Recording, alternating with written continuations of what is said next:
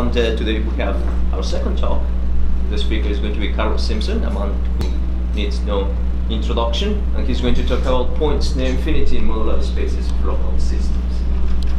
So thank you very much. So I'd like to thank the organizers for organizing this great conference and in this really beautiful and very interesting setting. So I'd like to talk about some work which we've been doing. This is going to be a sort of a review in some way of work that we've been doing with Ludmil, with Alex Noel and Pranav Pandit, and also Fabian Hayden made some important contributions in motivation for what we're doing, and also with Andy Neitzke helped us with some important comments. Okay, so let me just start by talking about very briefly about the moduli spaces of local systems. So we have, let's just for today, let's just have X is going to be a smooth projective algebraic curve. One could, I suppose, try to understand what's happening with this whole theory in higher dimensions, but we haven't started to look at that yet. So we have the moduli space, which is usually called the character variety, which is the space of representations of the fundamental group of X into, for example, SLR, SLRC that means, and divide by the action, the conjugation action. And this is a GIC quotient in the sense that it's not really a quotient. The points of this space are S equivalence classes of representations. Two representations are S equivalent if they have the same semi-simplification in the Jordan-Holder series. And this is an affine variety. Procesi's theorem tells us, it gives us, in fact, generators for the coordinate ring, which are the functions trace of a matrix applied on a group element. So we have a nice coordinate ring. This guy is an affine variety. You can just sort of write down equations. The generators for pi1 of x and its single relation give you equations for this variety, and then the GIT quotient is also the space is spec of the ring of invariant functions under this action. So the quotient is an affine variety. Now, this is a classical thing which you can look at for any group. But in the case of a smooth projective curve, we also have two other spaces. One is the space introduced by Hitchin, the space of semi-stable Higgs bundles of degree 0. So Higgs bundle is a vector bundle plus a Higgs field. We'll see that on the next slide. Again, modulo the same type of S equivalence relation. And then the M Durand moduli space, it's the moduli space of vector bundles with an integrable algebraic connection over X. Again, modulo S equivalence. I guess I didn't write down here I said degree 0, but in fact, for the group SLR, that means that we should have objects with a trivialization of the determinant. And now this is a sort of a remarkable collection of spaces because these three spaces are all algebraic varieties, but they have a quite different nature. And nonetheless, we have a homeomorphism of varieties between Hitchin's moduli space and the other two. And the Riemann-Hilbert correspondence gives us an analytic isomorphism of complex varieties between the character variety and the Durand moduli space. This analytic isomorphism is not an algebraic isomorphism, and this is not even complex analytic. For those of you who know something about it, this complex structure and the complex structure here form a part of the triple of complex structures that gives you a quaternionic structure. It gives you a hyperkähler structure of the moduli space. So this is one of the complex structures, and these guys are the other one. Now, what I'd like to talk about today is really the compactifications of these varieties. Remember that the Betti moduli space is an affine variety, so if it's not just a finite collection of points, then it's non-compact. So it has to have some points at infinity. There's something called, that the topologists have introduced, called the Morgan-Shalen compactification, which, however, is not an algebraic variety, and roughly speaking, it's putting some kind of valuations at points at infinity. On the other hand, these two varieties are somewhat nicer for the problem of compactification. They have compactifications that are algebraic varieties. I'm not going to write the formula for the compactification, it's not too hard. But I'd just like to say the compactification is the moduli space plus a divisor, which I'll denote by K. And the divisor is the same in both cases. And we can write it down like this. It's obtained by taking the Hitchin moduli space, subtract the nilpotent cone. So this means all the points such that phi is a nilpotent operation. And we'll also see in the next map, it's also the nilpotent cone is the inverse image of 0 under the Hitchin vibration. So we sort of remove something and then divide by C star. This is very much like what you do when you define projective space, right? You take the affine space minus the origin and then divide by C star.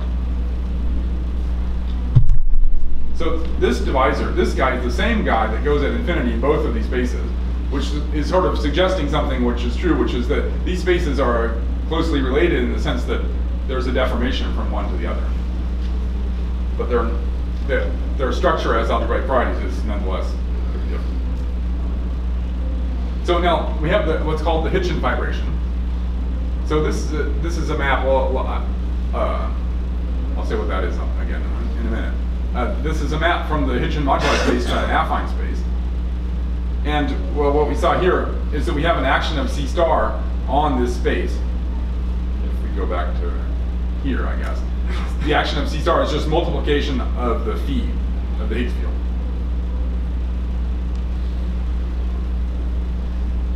Then that action, this map is equivariant for an action of C star. It's not actually the trivial, it's not the usual action of C star on the affine space. There's a weight. Different coordinates are acted upon by different, with different weights. But just think of that as it's basically the same as the usual action. And so the base, we can compactify that to a projective space of the same dimension. And the divisor at infinity it's a similar looking thing. It's just the affine space minus the origin modulo C star. This procedure, as I said, this is about the same thing as what's happening for the compactification of MH itself. Basically, anytime you have a variety in a C star action, if the C star action has the property that when you go towards 0, it lands you in a compact subset, that's the nilpotent cone, then if we sort of take away that compact subset in the middle and take the quotient of the rest by the C star action, that'll provide a divisor at infinity and you'll get a compactification. That's just the general. So now let's just view, there's this weight because the action of C star on AN is not the usual one. So it's a weighted projection space. And well, it's best to view this as a smooth Dilley-Mumford stack. And now when we make this projectivization, we get a map from the compactification to the projective space. Again, that's just pretty much because we use pretty much the same procedure to define these compactifications as we did to define that. So in particular, the divisor at infinity here maps to the n-1 dimensional weighted projective space that we put at infinity.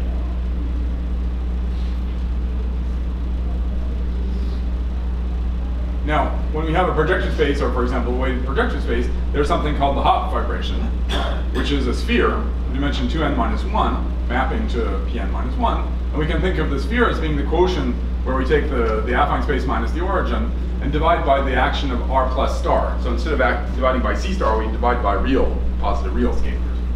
So that's going to be just the sphere. And it doesn't really matter that there's the weight or not. It's always going to be the sphere. If I'm not mistaken. And so we have a map like that. That's an S1 bundle. Now we can just pull back that S1 bundle by this map. So we get a Cartesian diagram here. We have an S1 bundle here. We just pull that. We make a fiber product. We get an S1 bundle, which we'll call K tilde, mapping to K. And again, it's the same thing. We take the Hitchin moduli space minus the nilpotent cone and divide by the positive real scalars rather than C star. Why am I doing all this? Is basically because when we go out to infinity, this is going to depend on the sector in the complex plane, the direction that we go out in the complex plane. If we sort of have a curve going out to infinity, that curve is a complex disk, for example. The behavior is going to depend on sectors in that disk, so we should sort of distinguish different sectors. Then we can define what you might call Borel-Serre type of compactifications of these spaces, where instead of adding divisor k, let's just add, we need to sort of do a real blow up along this divisor. And instead of the divisor, we add the S1 bundle over the divisor. So again, we're just distinguishing directions as we go towards the divisor. So let's call that a Borel-Serre compactification. So we just add this k tilde instead of k. And then we can even go from there. We can then squish if we like. Sorry. Because remember, we have a map from k tilde to the sphere. So we could just take the quotient as a topological space on the k tilde. So then, contracting this k tilde to Sn minus 2n minus 1, we could get a compactification where you just add the sphere at infinity. So these guys are no longer algebraic varieties. I mean, these guys are not algebraic varieties either. They're somewhat close to algebraic varieties. They're the real blow-up. These guys, we've sort of squished a bunch of things. So this procedure, we could actually even squish more, and we could just add the Pn minus 1. And that would be, again, that would not be an algebraic variety, but it would be a little closer to an algebraic variety. That maybe one should think of as a Satake type compactification. So this is kind of a circle bundle over Satake compactification. Now let's, on the other hand, go back and recall that we had this Morgan-Chalin compactification of the character variety. Let's call KMS as the boundary. And well, it's kind of hard to say what the points correspond to, and people have written a lot of stuff on that. Roughly speaking, they correspond to valuations on the coordinate ring of the affine variety, of the character variety. For the group SL2, these valuations correspond to actions of the fundamental group on R trees.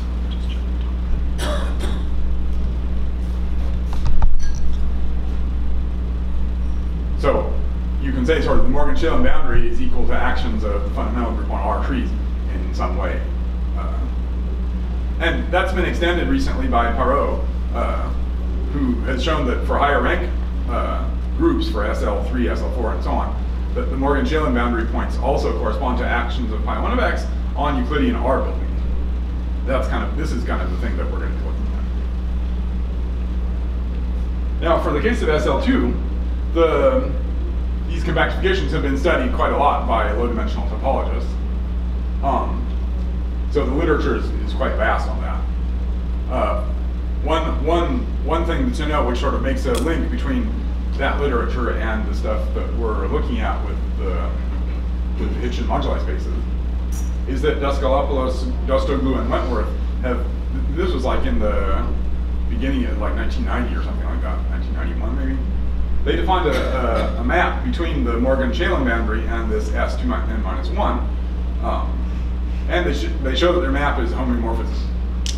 So we're interested in looking at something like this type of question. But we're interested in looking at that for groups bigger than SL2. But let me stick with SL2 for the moment. Let me just describe an example. So this, I think, is pretty much the simplest example where we're going to have a non-compact character variety. And I think it's an important example. It sort of shows you what happens, basically. So it's important to understand this example. So for this example, unfortunately, it's not really a curve. It's a Deligne-Mumford stack or an orbital. So x is P1. It's a root stack with P1, and we have 4 points. And then we add some denominators at those 4 points. We're going to look at representations of pi1 of this space.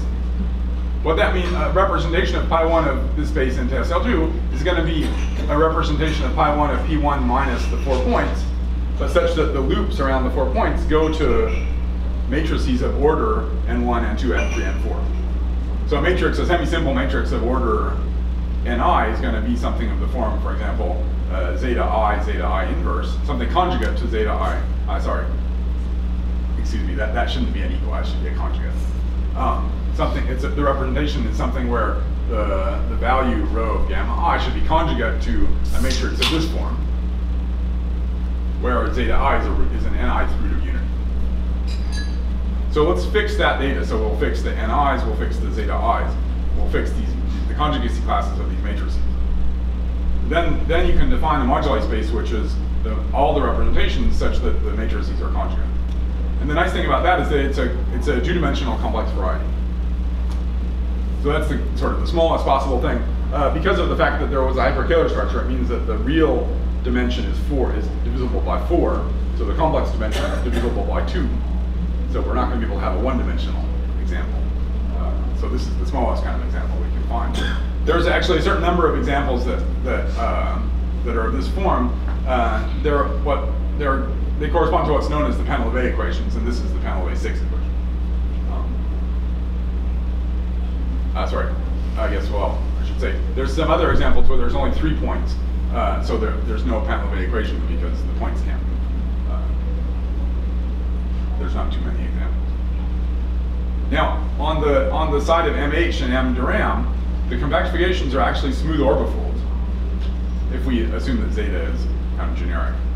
The compactifications are smooth orbifolds, and the divisor at infinity, well, it's basically the elliptic curve, except it's not the elliptic curve, it's the elliptic curve divided by the involution.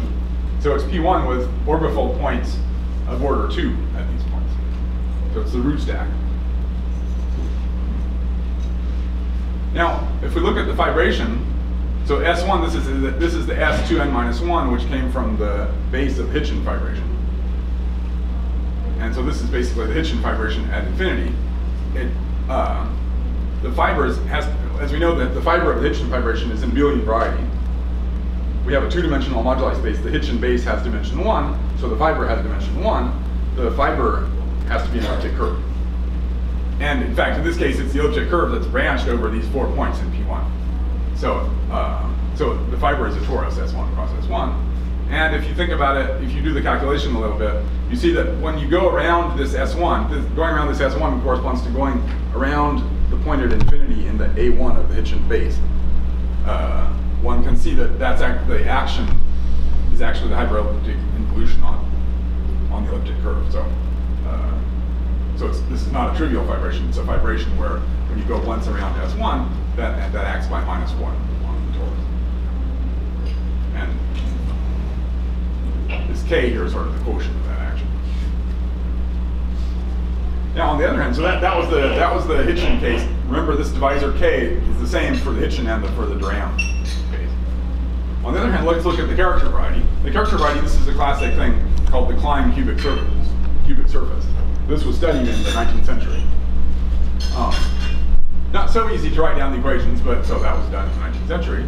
I actually learned about that, and there's a nice paper by Domingo Toledo and Bill Goldman discussing this thing. That's kind of where I learned about the existence of this thing. Maybe I should say relearned or something. But so if you want to have a sort of a modern approach to this whole thing, look at this paper by Bill Goldman and Domingo Toledo. It's a cubic surface in P3, and the divisor at infinity is a triangle of P1s. I mean, I should stress this is an algebraic variety compactification. It's not the Morgan-Shalin compactification. In some way, the Morgan-Shalin compactification is a little bit like taking the limit of this guy if we start blowing up all these points a lot. Anyway, here we're just fixing a single algebraic compactification. This depends on a choice of generators of the fundamental group. We have to sort of choose some loops here, and then there's a break group action here. This compactification is not break group invariant, so we've made some choices to get this picture. Well, so if we take our cubic surface in P3, we have a plane which is tangent at 3 points, and the intersection is 3 copies of P1. So these are 3 of the lines in the cubic surface. And the character variety itself is the complement of these 3 lines. So that means that the neighborhood at infinity, so points near infinity, are points in this neighborhood that I shaded in here. I'm sorry, that was supposed to be a brighter color of blue to sort of reflect the ocean here, but I guess when it goes to the projector, it sort of gets it into the and here was the beach, right? So our points near infinity are this tubular neighborhood of this triangle P1. So one can see that, in fact, it turns out that one can really identify just directly this puncture neighborhood at infinity, homotopically speaking, with the K tilde. and we have a map to S1, and the map to S1 is the one you see here. Namely, we have a triangle P1, so that's a triangle, and we just map we just sort of contract our neighborhood of infinity to that triangle, but to consider it as a real triangle. So that means, so remember these are P1, so that means that the segment from here to here, it's actually a C star. The transverse thing is at S1, so the fiber over a point like that in our triangle, in our S1, is really going to be an S1 bundle over C star, so again an S1 cross S1. The fiber near a point, like near a normal crossing point, is just a puncture disk cross a puncture disk, so homotypically it's S1 cross S1. And you can just sort of follow that around all the way. You see that the fiber over all the points is basically S1 cross S1, and as you go around a little matrix calculation, there's a little, the matrix that goes from one point to the other is a little matrix, 2 by 2 matrix, such that its cube is equal to minus the identity. There's a little matrix with 1, minus 1, minus 0, minus 1, I think, or something like that, minus 1, 0, whose cube is equal to minus the identity. So you can just really identify, in this particular case, you can identify everything that's going on. So from this example, we make the following conjecture. So we just sort of generalize this example to everything we might say. What's going on here? Well, what's going on here is that if we take a normal crossings compactification M Betty bar, which is an algebraic variety, then we take its dual complex. So the dual complex is the thing where you put a vertex for every component, you put an edge every time 2 components intersect, you put a 2 cell every time 3 components intersect, and so on. You got a simplicial complex. It's known by Danilov, Toulier, Stepanov, and a number of people. It's known that the homotopy type of this complex is independent of the choice of compactification. For Phil, the cohomology of this guy is the lowest piece of the weight filtration for the Higgs top structure. So we have this space which is the dual complex of any compactification that's independent of the choice of compactification. So the conjecture is that should actually be a sphere. In this case, it was a circle. That should actually be a sphere. And the map from the Lincoln infinity of our moduli space of local systems to this sphere should conjecturally coincide with the map that we had before, k tilde mapping to S2n minus 1. So that's a conjecture.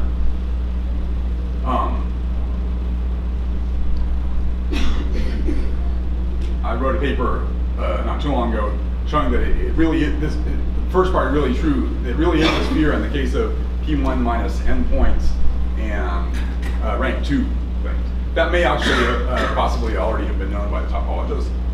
It's a little bit hard to go through the literature in the topology thing and see what is really known about this question. Anyway, so there's a little bit of evidence for this conjecture.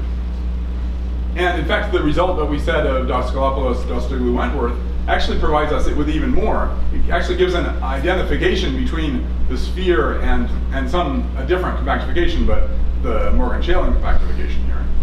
The identification is only happening over an open subset.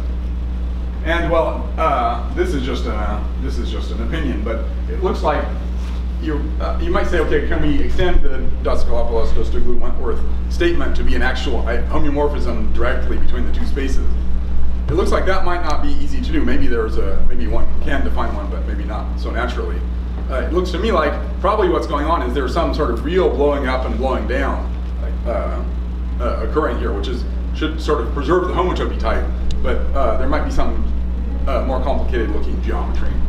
And in fact, what we'll be seeing next is going to sort of show it. I'm not sure. I think that should be pretty much the same open set as they have. But we're going to see sort of a genericity condition on points in K, where in the generic case we can sort of describe pretty explicitly what the picture looks like. Along what are called the walls, it's less clear what's going on. And so there may be some birational type of stuff happening along these walls.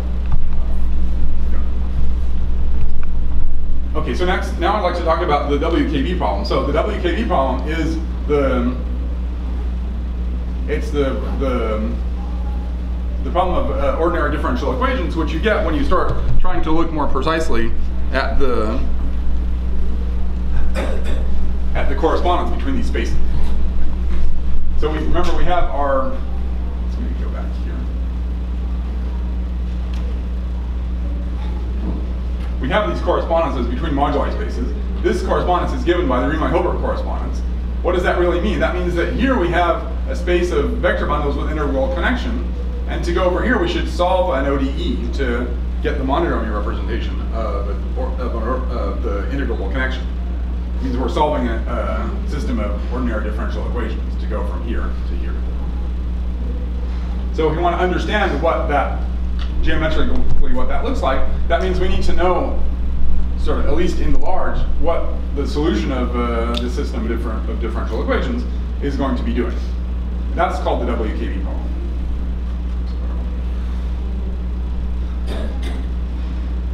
So what we're going to be doing now is we're going to sort of restrict ourselves to a more specific geometrical situation. So we'd like to look at sort of families of points in either MH or M Durham, which go out towards the point at infinity in the divisor K. And as I said, that it's going to depend on the direction. So it's a point of K tilde. So remember, K tilde is the space of Higgs bundles with a non-nilpotent Higgs field phi. Again, we're about to see what that really is in just a minute. And it's up to positive real scaling of phi. So we can really think of a point, our point at infinity K, kappa, as corresponding to a Higgs bundle, except we just say that if we rescaled phi by a positive real number, then that would sort of correspond to changing a normal coordinate direction near the divisor at infinity. Now what's a Higgs field? Here's the thing I promised before. The Higgs field is just a map, a linear map of vector bundles from, locally free sheaves, from our bundle E to E tensor omega 1x. Okay, so it's like a connection. A connection is going to be the same type of map, but a connection is going to be a map which satisfies the Leibniz formula. So a Higgs field, one way of thinking of Higgs field is just the thing that you would use to perturb a connection. So if we take a connection nabla 0, then we can add a Higgs field, and we get a new connection nabla t. So let's add t times our Higgs field phi. Well, I wrote nabla 0 is some d plus m. On an open set where E was trivial, then we have the trivial connection, and a given connection is going to be the trivial connection plus m, which is again the same type of thing. Anyway, we just start with a connection nabla 0, and then let's look at a family of connections, nabla t, where we add t times some Higgs field. And the idea is that t is getting big. So we're going to have a family of connections where some coefficients of the matrices are getting big. Okay? T is going to infinity. So for any point t, let's let the transport from P to Q as a function of t be the map from the fiber of E at P to the fiber of E at Q. It's the transport matrix along a given path. I didn't include the path in the notation. Soon we'll be going to the universal cover anyway. So it's the transport from P to Q. So that means we solve differential the ODE given by this connection. And we solve for functions such that nabla 0 plus t times phi times the vector v should be equal to 0. And then we take the solution going from the path from the point P to the point Q, and this gives us a transport function. So we're interested in understanding the rate of growth of this function as a function of t. This is classically called singular perturbation theory. So it turns out it's going to depend on a real ray in the complex plane. So it's going to depend on which direction t goes to infinity. That's why we did this k tilde thing. So let's look at t. Of course, we can adjust the real rate just by multiplying phi by e to the I theta to change the angle. So let's just assume that t is a positive real number. Now we have a similar problem for the Higgs bundle moduli space itself, because of course we can also always take a Higgs field and perturb it by adding another Higgs field. But in fact, we can even just take the Higgs field itself. So this is a somewhat simplified. This is not the most general possible statement you could make, but a simplified version of the problem you could do here. Let's just consider the Higgs bundle E with t times phi as Higgs field. Then we solve Hitchin's equations. We let dt be the associated flat connection. And again, we have a transport for this flat connection. So in this case, we're not just solving a system of ODEs, we're solving a system of PDEs to get the solution of Hitchin's equations, to get the connection. And then we solve the ODEs to get the transport of that connection. So that's what we would call the Hitchin WKB. And in this case, we also have something additional, which is that the harmonic metric from the solution here actually depends on t. So this gives us a way we can measure the size in a way which is kind of adapted to this setting. Now we would like to define an exponent which is going to measure the exponential growth of this guy. Well, first of all, I should say, if you think about sort of your basic course in differential equations, the size of the solution of the differential equation is going to be exponential in the size of the coefficients, okay, as a general matter. So the size of this t pq is going to be some exponential of t. And this exponent, it just means let's look at the best possible exponent bound. So we'd like to take the limit of 1 over t times the log of the size of this matrix. That limit may or may not exist. So one thing to do would be to define a lim sup. That would really be the best possible exponent. Another thing to do, which actually turns out this is Parot's theory, which is we should pick an ultrafilter. An ultrafilter means just a point at infinity in the Stone-Check compactification. And then we can take the limit. Then these guys are bounded numbers depending on t by the basic ODE bound. So we can define something called the exponent depending on the ultrafilter. And we can also define the vector exponent, which I don't want to give a precise definition, but in the SL3 case, the vector exponent can be obtained from the exponent going from p to q. The vector exponent has 3 components. The top component is the exponent for p to q. The bottom component is the negative of the exponent from q to p. And the middle component is determined by the fact that it's in SL3, so the sum of those guys should be 0.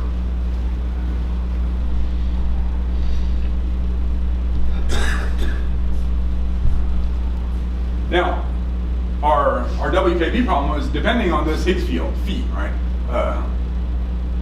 Either here or here. The fact that the term that we perturbed to add. Okay. Now this Higgs field has what's called a spectral curve. So I didn't put a slide about spectral curves here. The spectral curve, it just means at each point of the Riemann surface x, let's look at the eigenvalues of phi considered as an endomorphism of the bundle. It's a twisted endomorphism. It's an endomorphism with coefficients in the canonical bundle. So the eigenvalues are sections of kx also, or sections of omega 1x. So they're really eigen one form.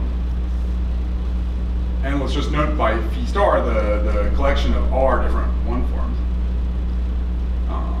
So these are all defined up to permutations. Now, Parot's theorem is that there's going to be a harmonic map to a building. Depending on the building depends on the ultrafilter omega. That's kind of one of the main ingredients that Parot included here. There's going to exist a harmonic map such that the exponent is what's called the Finsler distance. In the next slide, I'll be talking about Finsler distance. It's what's called the Finsler distance in the building. Maybe I should say that this is an Euclidean R building, such that our exponent is the distance from h of p to h of q. And a similar version of this property is that the vector exponent is the vector distance from h of p to h of q in the building. Now our own little contribution here was that in the case of the WKB problem, of the Riemann-Hilbert WKB problem, we showed that the differential of this map is actually the real part of this phi. Parot was considering, in fact, it wasn't really considering a variety, it was considering actions of a group on a building and looking at sequences of points in the character variety, and said, okay, there's going to be a limiting action of the group on a building obtained by taking an ultrafilter limit. We just kind of did a groupoid version of that, where we had all the different points of x all together, and then differentiating using the classical WKB theory from like 1920, just the classical very local WKB approximation, allows you to differentiate this map and show that the differential is given by the spectral curve. And then Takara-Mochizuki, subsequent to a recent paper that you might know of by Matseo, Swoboda, Weiss, and Bitt, Takara-Mochizuki proved the same statement for the Hisian WKB problem. In our paper, we had sort of raised that as a question, but didn't know how to prove it. So now that's also known for both WKB problems. So now this theorem gives us the following motivation. Can we calculate the distances in the building? Right, we have this map to the building. We know that the exponent is equal to the distance from one point to the other, and we know that the derivative of the map to the building is given by our one form. Okay? So can we sort of integrate this derivative that we know of the map to the building, sort of see what the long-range distances between points are to calculate the exponent? So you might say the goal here is to calculate the exponent from one point to another. That amounts to saying, just as a very first-order approximation, what's the size of the solution of this ODE as a function of t? So we take a system of ODEs with a large parameter in it. We'd like to say, how big is the solution? So the question is, can we use the fact that we know the derivative to actually calculate the distances? Well, so this would provide us with many things if we are able to do so. So we should theoretically be able to say say more about the Morgan-Shalen boundary points, because the Morgan-Shalen boundary points are sort of given by these they're given by these exponents considered as a length function on the grooves. We might be able to generalize, we don't currently know how to do this, but we might be able to generalize their result. It would give, among other things, we would get a calculation of this problem for a system of ODEs. And in fact, our actual motivation was for mirror symmetry. So we're hoping to be able to use this theory to generalize the Bridgeland-Smith construction of stability conditions on derived category.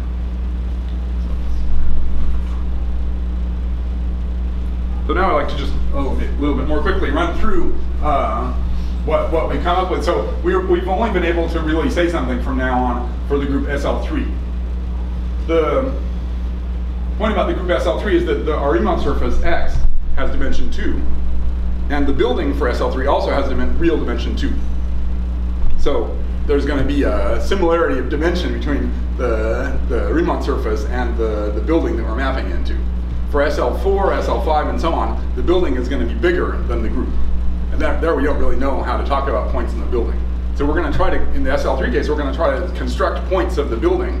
We don't know what the building is. The building a priori in Perot's theory is some gigantic thing obtained by the ultrafilter and some Gromov compactness argument and so on. So we're trying to sort of construct what's the image of our map from X into the building is going to look like in an a priori way using the differential. So we're restricting to SL3. So this, I'm just saying this is a very major restriction. And it's a major question what one might be able to do, even assuming we can understand what's happening here, which is not completely finished. But assuming we can understand what's happening here, then it's a major question to understand what would happen for higher rank groups. It's not just a small generalization. Okay, so let's take the universal cover, and then we take our, I'm sorry about this, I put tildes in because X was, at the start X was a compact Riemann surface. Now we want X to be our sort of open, universal, simply connected Riemann surface. The tildes are going to sort of semi-go away in a minute, unfortunately. We have our spectral curve. This is the set of eigenforms of the Higgs field, considered as a curve in the cotangent bundle. It projects to X, and we have ramification points. So let's consider the branch locus. Away from the branch locus, the inverse image consists of 3 points Z1, Z2, Z3, and the images in the cotangent bundles are exactly these eigen-1 forms of the Higgs field. So these are the forms you get on the diagonal when you diagonalize phi, basically. Well, what's going on here is we're in the SL3 case, so the sum of these three guys is 0. So it turns out that we will actually be interested in the real parts of these differential forms. So these are real differential forms on our Riemann surface. Let's put phi j, phi minus phi j. And we'll talk about a foliation line, which is going to be a real curve on X, on which one of these real part of phi j vanishes. So in the SL3 case, there's 3 of them. There's 1, 2, 2, 3, and 1, 3. And they're negatives, but the negatives define the same foliation line. So on any point in the Riemann surface, there's 3 different foliations.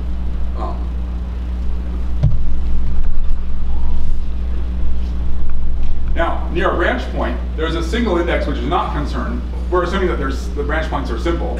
So a branch point permutes 2 of the 3 indices. There's a third index which is not concerned. So there's 2 indices which are interchanged. And the picture for the foliation concerning, for the 2 foliations, for the Rij foliation at a branch point looks like that.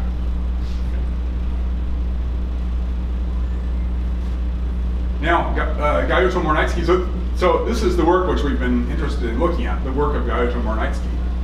They've defined a subset of X called the spectral network. It starts by using the initial foliation lines coming out of the branch point. So every time we have a branch point, we have these three singular foliation lines. That's sort of the start of the spectral network. However, and we can talk about the spectral network in the case of SL2, but in the case of SL2, that only consists, in the case of SL2, there's only a single foliation given by a quadratic differential, and there's only these singular leaves of the foliation. But in the case of SL3 and higher, something new happens, which is called a collision point. This is what Gaiotto-Moore-Neitzke have actually introduced. So let me just draw the picture of a collision. I'm sorry, maybe I should say one thing, which is, remember this was a point for the ij. This point was labeled ij because I and j were the two sheets of the spectral curve that were interchanged when we went around this branch point. So these guys are labeled ij. Now if we have a line labeled ij, so that means it came from a singularity way back here. We have also a line labeled jk, which came from a singularity back here. Then they can collide and form a new line labeled ik. So this new line did not come from a singularity. It came from colliding these two guys. And these guys are physicists, so they like to collide stuff. Now something called a BPS state, which I guess stands for Bogomolny-Passad-Sommerfeld or something like that, which has to do with black holes maybe or something like that, among other things. Anyway, for us it's just a combinatorial structure on the Riemann surface. It's what you get when you start with these singular points. You start zipping out these spectral network curves, then you allow them to collide, and then you keep doing that. And if you get back, every time two guys collide, then they create a new single line. And then it might collide with somebody else and so on. But there's always sort of a line which is being created. If that line that's being created sort of runs head on back into a singularity, it sort of stops there, then that's called a BPS state. So here I've drawn a BPS state with 3 collision points and 5s. Well, let me just skip over this about something about a BPS state could have a picture like that, but actually you can sort of shrink the hexagon and get something of the form that we were discussing. And so this is also sort of the history of spectral network. Let me read that for a minute. Check my time. So spectral networks are useful for lots of things. Gaiotto-Moore-Neitzke has sort of said all of this stuff basically. That they're related to WKB asymptotics. They're related to Bridgeland-Smith theory. So that's why we were interested in spectral networks. This was, Ludmilla, I don't know who else here had to go. But anyway, Ludmilla and his group were interested in looking at the Bridgeland-Smith construction and stability conditions. The Kontsevich-Slogelman wall crossing is gonna, the wall crossing is when the whole thing moves around a little bit. And every time you get to a BPS state, that's gonna be when you're on a wall. So what we have sort of been looking at adding to this whole picture here is the notion of harmonic maps to building.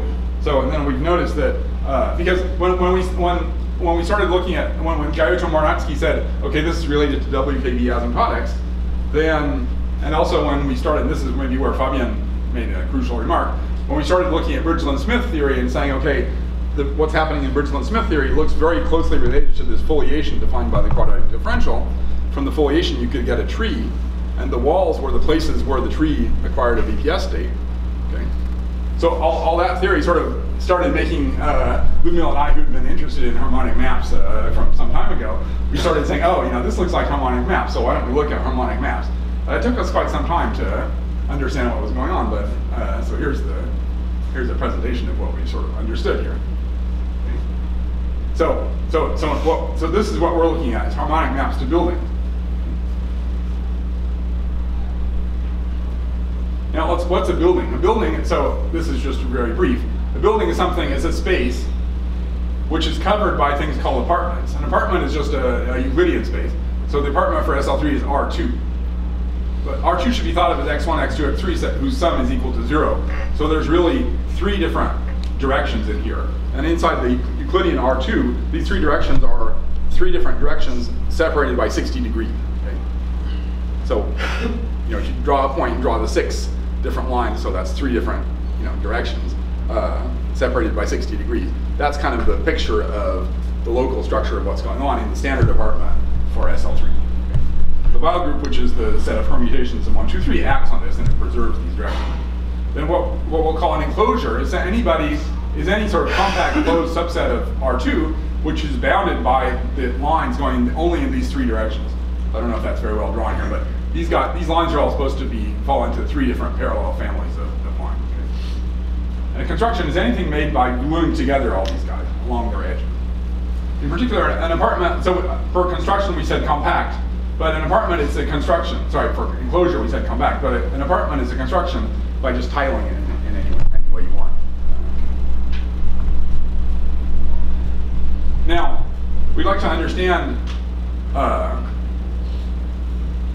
what it means to have a harmonic map from an open subset of X into the standard apartment, or even into just a construction or an enclosure. Now, we can take the differential of the map. So if we think of A as being the set of points like that, and remember back here we had phi1 plus phi2 plus phi3 equals 0. Okay. That means that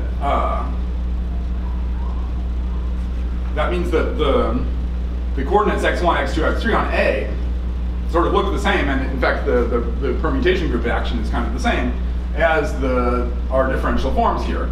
And so we'll say that H is a harmonic map associated to the spectral curve sigma if the differential is equal to this triple of real parts of phi.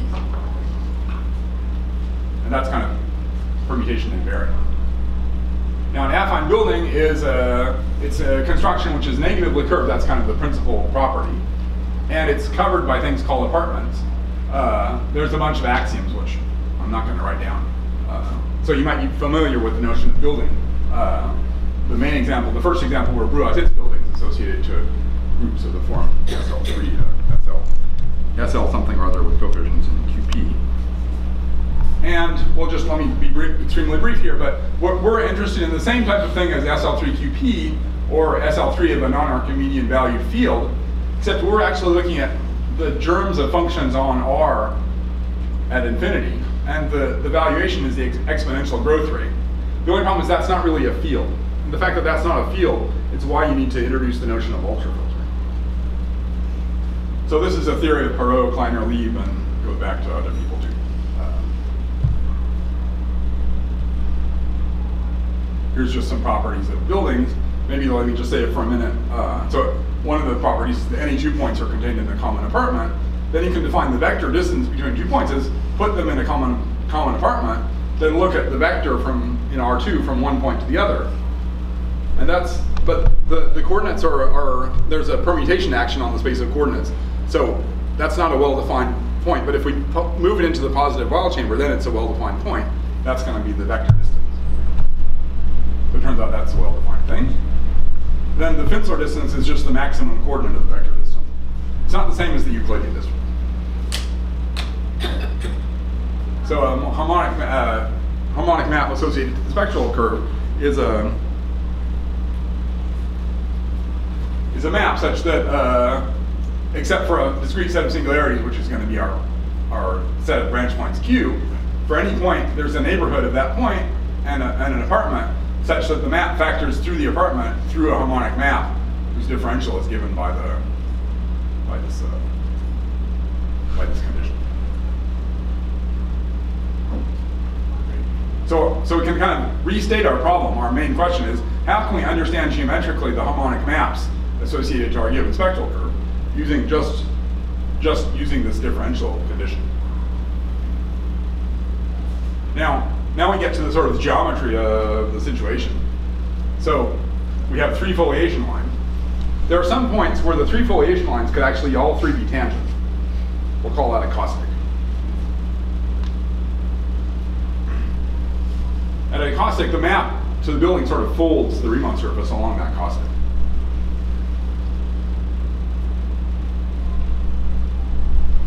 So maybe I'll just skip over this briefly, rapidly. You can define it. The first thing you would try to do was you could define an initial construction and a harmonic map to that construction with a factorization property. The only Well, for one thing, that depends on the choice of covering. But the main problem is that the initial construction is going to contain points of positive curvature. So, in particular, it's going to contain what we call a fourfold points, where only four sectors of 60 degrees come together. All the points are kind of, the link at a point is divided into sectors of 60 degrees, right? Because the geometry of our apartment is determined by these three sets of lines. So let me just explain how a fourfold point comes about. So this, we can see that this is a picture more or less the same picture from our paper. This yellow line in the middle, that's the caustic. These 2 points are singular points, and these 2 points are collision points. The black lines are spectral network lines. And so let me just draw the picture. So this is a picture of the Riemann surface X, and now let me draw the picture of the map from X into the building. It's going to look like that. So this is 2 sheets of stuff here, there and there, like that also. So all down here, there's 2 sheets. Up here, this whole stuff is all squished together to the same sheet. So if we go back, it means that this central region got folded along the caustic line, folded together. But the folding stopped at these black lines, and so this part up here and this part down here are distinct. So here everything is folded together, and up here everything is distinct. Well, our initial construction is just the same picture, except where we only fold together these shaded regions. We only do the folding along the shaded regions, but the global folding is a global thing. We don't know that we're supposed to fold a point here to a point here. By kind of local considerations, you can see that locally along the caustic, one can see that one has to fold neighborhood. So the initial construction, let me just go to the picture. So kind of a picture of the initial construction at a point, one of these green points is going to look like that. So we folded together the shaded stuff, but we didn't fold together the stuff here. Okay? And you can see from this picture that inside this region, there's going to be 4 sectors of 60 degrees, which are consecutive. That makes a positive curved point. In any map from that guy into a negatively curved building, these 4 sectors have to collapse. So let me just, instead of doing the text, let me just sort of click through the pictures. So here's a picture of the collapsing. So when we have 4, so these are supposed to be 4 sectors of 60 degrees each, but you can't draw it on a flat surface. This is a positively curved point. The total angle at one of these points is only 240 degrees instead of 360. A negatively curved point would have an angle bigger than 360.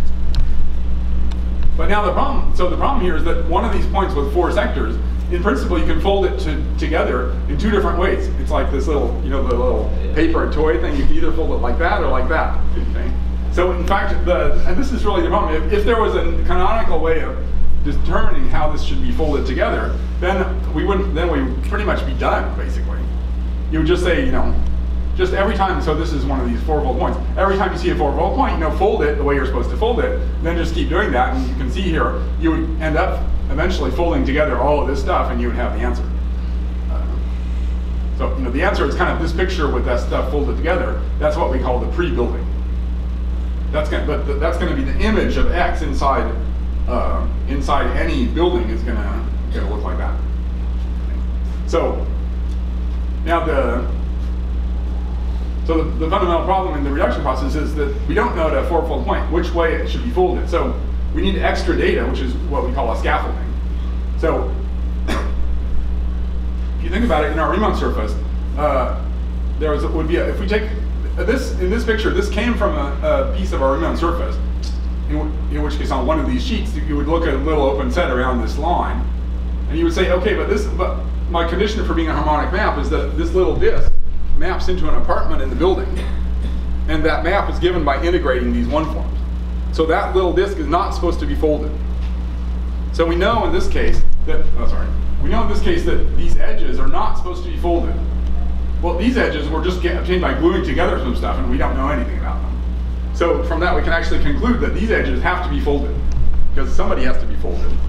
And the fact that these guys are not folded tells you that the information you need for the scaffolding. It tells you that the scaffolding is like we're holding up, we're sort of making some rigidity in some parts of the construction.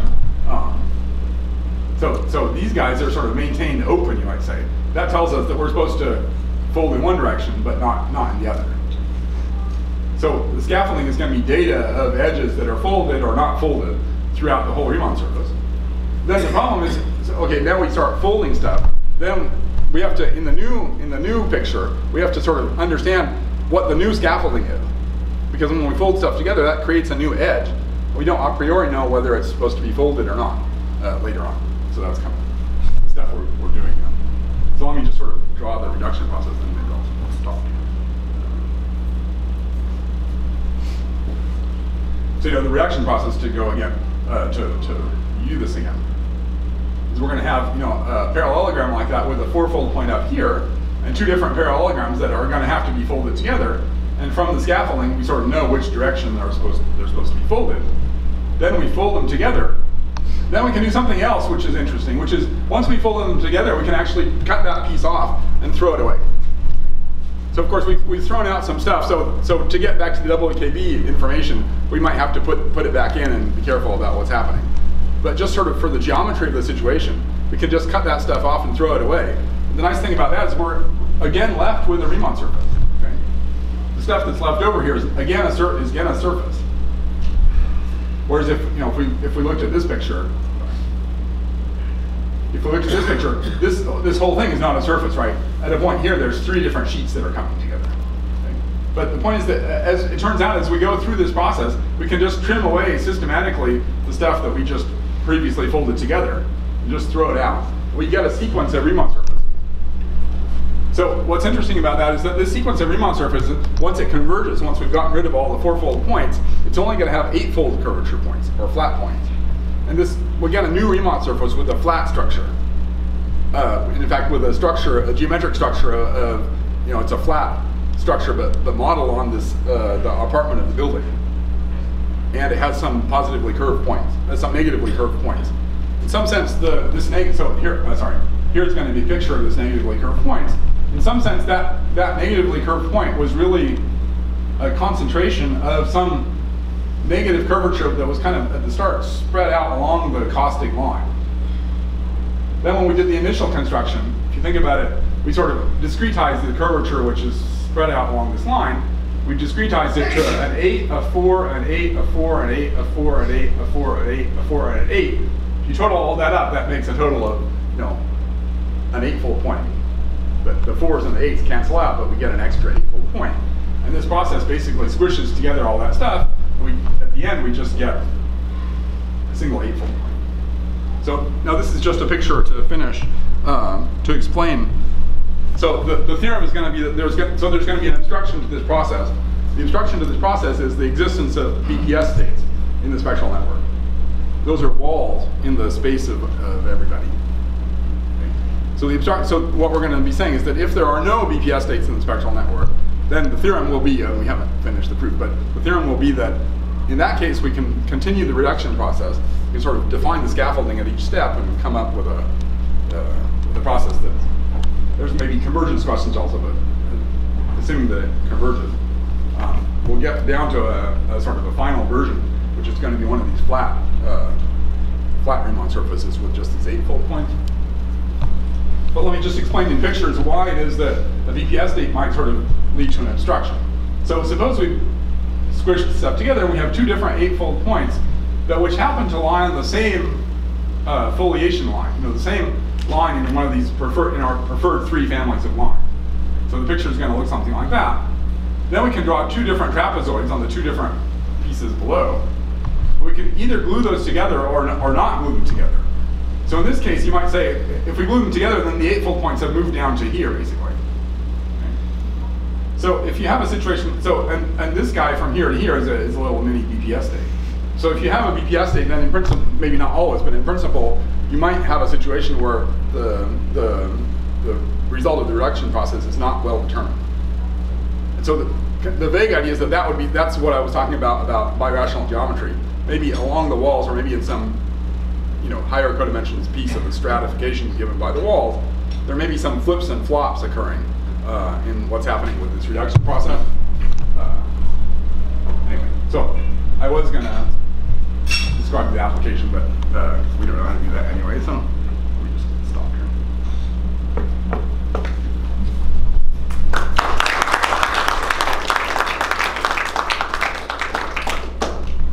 Questions? Well, you say a couple of words about the stability conditions application? Okay, well, come on.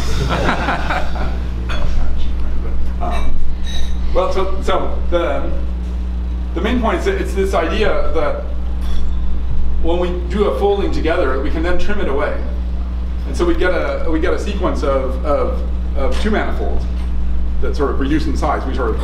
And if you think about it, this stuff was some piece of the original two manifold, but then out of that piece we've cut out some stuff and then glued the edges together. So maybe if we go back to the original picture, this is kind of pretty much the only picture we really fully understand. Here we would cut out this whole middle diamond-shaped region, just throw it away, and glue, this edge gets glued to this edge, and this edge gets glued to this edge. And what's left over is our what we might call the core. That's actually related to something called the Stallings theory of core graphs. It seems to be sort of a two-dimensional version of Stallings core graphs. So anyway, so we can have this process of reducing our Riemann surface to a Riemann surface where there's this flat structure. And if you think about it a little bit, that has a new complex structure. So we're really sort of modifying the complex structure on the Riemann surface. It has a new complex structure. It has some conical points with 480-degree angle at the conical points. But also this new Riemann surface has a canonical sort of spectral curve over it, which are the three different differentials. But now it's a cyclic spectral curve. Now the spectral curve is a cyclic covering. So it turns out that in terms of spectral curve, that's the spectral curve given by just a 3 differential. Generally speaking, for the equation of the spectral curve for SL3, there's going to be a quadratic differential and a cubic differential. But this guy is a spectral curve given only by a cubic differential. So the basic idea is that we would then like to say, okay, we have this way of reducing to spectral curve with a cubic differential. We get this core. The only thing is that core might depend on the direction that we started. So if we replace phi by e to the I theta times phi, the core will be different. So for each different phase, we'll have a different core. Now the project we're currently trying to work on, and I think here Fabian is also participating. The project we're currently trying to work on is to define the stability conditions in the case of a cubic differential. If we can, so then the theory of how this might apply to get a generalization of Birchland-Smith is, suppose we can define a stability condition for a cubic differential, then we get a stability condition for each one of these core guys. Then we can try to define the category of objects of phase less than or equal to theta by taking the core at that phase theta, maybe there should be a minus sign here or something, taking the core at that phase theta, using the stability condition that we would know by the cubic differential, to define the d less than or equal to theta, and then sort of just combine those guys together for different values of theta to create a stability condition in general. So it's not going to be a stability condition associated to a cubic differential. It's going to be sort of a stability condition where each one of the hearts, or these are a bunch of different hearts of T structures. Each one of the hearts is going to sort of be the heart of a stability condition for a cubic differential. But that Riemann surface with cubic differential is going to sort of be changing as we change theta. So that's sort of very quickly the idea. Any other question? Okay, so let's thank our speaker again.